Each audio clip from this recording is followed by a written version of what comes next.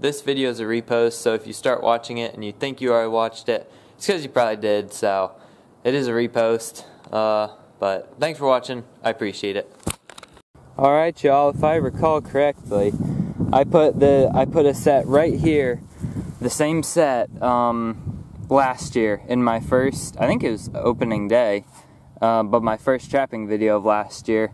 I had a set right here, and I caught a fox in it, and I reset it, and I got my finger caught in the trap on camera. So it was at the very end of the video. So, but I got this trap here, same trap, Bridger 1 3/4. Got this rock right here. You can't really see it, but it's here. Farmer sort of planted over it a little bit. It's between that field and this field. But this is a good spot for some reason. Caught 3 foxes and 3 possums here last year. So, got a nice dirt hole down there with the bait that I made in the last video, or whatever video. And then I have some Dunlap's Hostile and my lure mix of a million different scents in it. So, that's a good set. I also set one way down the way there with a Duke 450. So, I'm going to get out of here and hopefully set more traps. Alright, well, got the trail camera here by the barn, and a dog proof right there, and the cat checking it out. Probably gonna eat the food that I put on the ground. Arya, no. There's chocolate in my bait, so I can't have Arya going over there. Come on, here. And then there is a dog proof up there. Well, y'all, I am out in the middle of a windy field. He just cut some of the soybeans out of this field. I harvested them. But I was hunting deer right over there the other night, I think 2 nights ago. And I seen a fox run around this pile. So I actually called him in to my stand over it, well, where I was sitting. And I almost shot him, but, well, I couldn't have shot him. It wasn't fox season. Actually, I could have, because now I have an excuse. Down there's some feathers. Over there's some more. And I think there's more down there from a rooster that we had, but is now deceased. And he's got a hole right down there. So, I'm going to be trapping this fox soon. And my battery's about to die. So, I will sign off for now. But we're gonna get this guy. Well, y'all, easy as that. First trap check. Today's Sunday. Alright, y'all. First day trapping season. The battery on my camera just died, so I got about 2 seconds of filming in. But we got a fox on the first day. Today's Sunday. I set traps yesterday.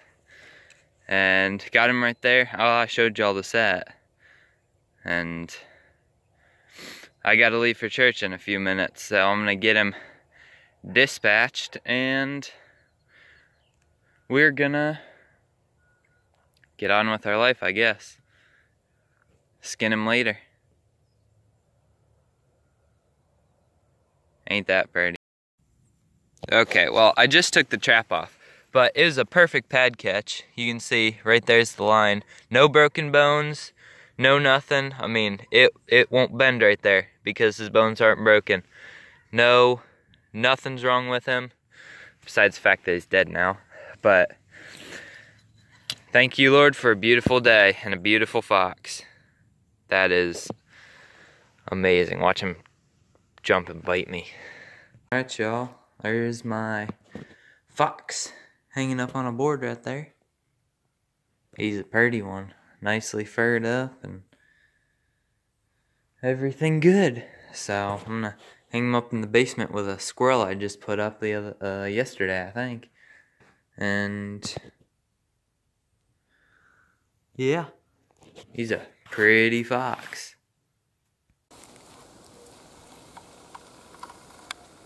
That buzzard is sitting on that pole, that skinning pole I put there yesterday to skin that fox. The carcass is over there. There's another buzzard up there. So there's 2 here. They're eating the fox carcass that I left there. Skinned it yesterday. Put that pole up. That was a dead tree that was leaning over, so I broke it down, knocked all the branches off of it, and put it up right there so I could have a place to skin my fox. That's pretty cool. I'm surprised they found it in the forest. Alright, well, here's the mound that I saw the fox on, and I did a short little clip on it. But I don't know if I showed this, but it's an old, I don't know, just a depression in the ground. So I made a hole, dirt hole in there, got some of my lure up there, trap 450, Duke 450s right there, and then my bait that I made down in the hole, and then some predator seducer, and another scent that I have. So there we go. I'm just putting it on record. I actually saw the fox this morning while I was out deer hunting. It was right over there. So I'm gonna go put another set in right over there somewhere. Alright, right over there was my last set. And right here, had a set here last year caught, and a raccoon, I think. They're probably in a video somewhere. And this log it's like a little cubby, so I just have some sheep's wool and some bait back there, and then some lure on top. And a Bridger number 11 chained to this mess of vines here. So, it's more blocked in, so shouldn't catch a coyote or a fox, but hey, I'm gonna be happy if we do. So, okie dokie. Same set I caught that fox 3 days ago, I think. And caught my second skunk ever. Actually, that's where that set is. I caught my first skunk right here. Or, like right there. It's, I had a number 1 Victor jump spring there, trying to catch a groundhog out of a hole. And I actually caught a skunk. And this one, he's scratching himself. Bridger 1 3/4. Pretty much the exact same set as the one I showed at the beginning of the video. But I'm gonna get closer to him and then get him dispatched. That's pretty neat. Yeah, so there's the hole that I caught my first one in. And right over there, I don't think he sees me. Hopefully he's just a regular skunk. He looks like a big one. But hopefully he is a regular skunk and not rabid.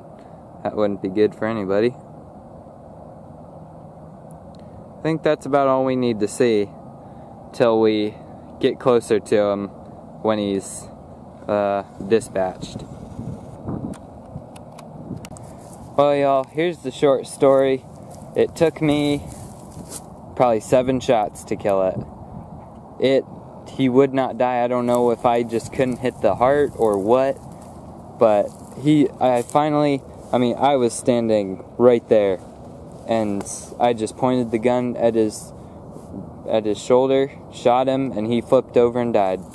So that was the only shot that mattered, I guess. But there's a perfect pad catch, and he is dead. Smells a little bit. I mean, there's his 2, I think those are his 2 glands, or something back there. Did y'all see that? It's not actually a big skunk, it is a small skunk. I thought it was bigger, it's got a lot of fur on it. I can smell him now, but that was the same way with the last one I caught, so I'm gonna take him out of the trap.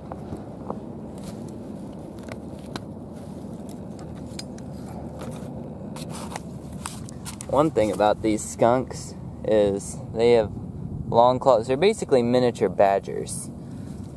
But he's small. He's a pretty small one. But it's a nice skunk, so. Alright. I got that skunk skinned out earlier. That's how much essence I got. That's maybe half an ounce, 3/4 of an ounce. It's a 2-ounce bottle. 2-ounce bottle. So, that's a fairly good amount. I'm gonna go reset the trap right now. I might film that, I might not. Alright, well, there's the finished set. Got a good amount of blocking here. Area's all tore up, sort of smells like a skunk still. So that's good. Some good eye appeal and smell appeal. Got a dirt hole, get then the trap just buried there, almost like a trench set. And there is our last catch of the day, of the video. Caught him over on the other side of the barn. I think I showed you all the cage trap. Maybe I didn't. No, I didn't. But I had a possum on trail camera over there, so figured I'd throw a cage trap in there. And we got him. Just a little one. Alright, I just wanted to end the video off with showing what I use to process the furs that I have. My knife is a Bear & Son, I think it's a bird and trout knife. That's the model bird and trout knife. It's got sort of a finger groove right there, and then comes with this sheath. It's just a short little blade, but it's got a sharp point, which I like a sharp point. I got this just so that I could have a nice knife that doesn't have a bunch of moving parts, so that I don't have to clean it every time I skin something. Just the aluminum tail stripper from F&T, I guess it's the Freedom brand. Aluminum is all you need. You don't need the heavy duty steel one. This one I bet will never break. This is the Freedom brand flushing knife. I don't use it much. I don't really like it. The circle grips on it make it slippery whenever the fat gets all over it. I use this one. I'm pretty sure, Stainless Steel Japan.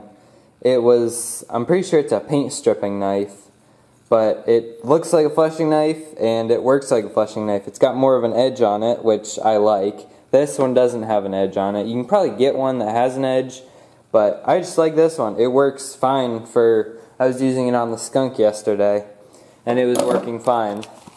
But it was, 78 degrees yesterday. The fat was dripping everywhere. I got fed up with it. Took the skunk off of what I use for flushing is that.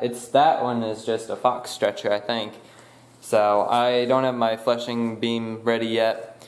So I got fed up with the skunk, took it off the board, threw it in a couple plastic bags and threw it in the freezer, waiting for a cooler day. And that's what I'll probably do for whatever I catch in the next few days. Today's Halloween, record-breaking heat for Halloween. So yeah, if you have any questions, leave a comment, and I thank you very much for watching. I appreciate it. Adios.